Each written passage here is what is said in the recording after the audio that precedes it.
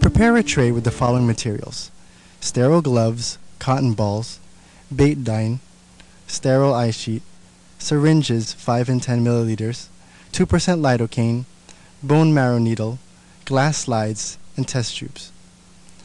Disinfect the preferred site of puncture using betadine antiseptic solution. Swab the area several times in a direction moving from inward to out. A sterile eye sheet may be placed to localize the preferred site of puncture. Start the procedure by locally infiltrating the skin and periosteum using 2% lidocaine solution.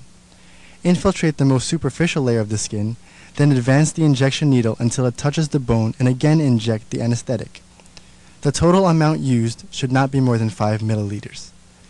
Notice the depth to which the needle penetrates before reaching the bone. This will give a good indication of how deep the bone marrow needle must go. Massage the area gently with sterile gauze before inserting the bone marrow needle to allow spread of the local anesthetic. Insert the bone marrow needle vertically and with a boring and slightly rotating motion, advance the bone marrow needle into the bone until a sudden give is felt as the marrow cavity is entered.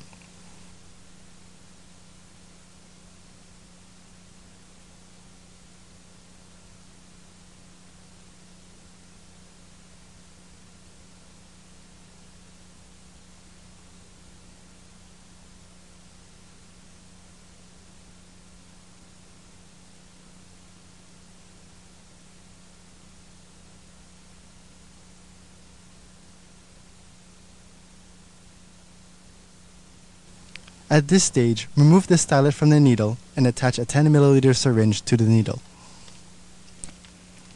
Apply suction by withdrawing the plunger of the syringe until the first drop of blood appears in the syringe, at which point remove the needle. Discharge a small drop of the aspirated marrow onto one end of each glass slide.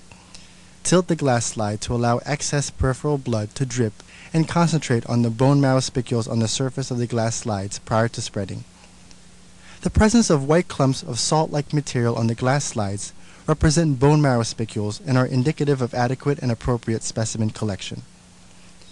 Using one glass slide as a spreader or pusher, place the spreader at an angle of 30 to 45 degrees in front of the bone marrow aspirate and then move it back to make contact with the specimen. The drop of bone marrow aspirate upon contact with the spreader must spread out quickly along the line of contact of the pusher with the slide. The forward movement of the pusher spreads the blood on the slide. The film should be about 300 millimeters long. The pusher should not be lifted off the slide until the last trace of blood has been spread out.